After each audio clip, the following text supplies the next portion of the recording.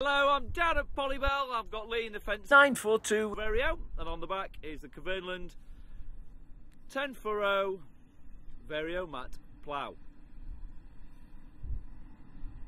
And he's just spinning the plough around now. He's just finishing the headlands off at the moment. Unfortunately, we missed each other as he was working on the main part of the field. It's not the best part of the field to film Lee in. He's on the headlands at the moment. And this has been grass pasture, which the sheep in the distance have been used. I said, what's going to happen next is this is going to go into organic vining peas.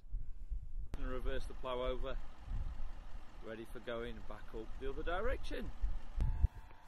In he goes.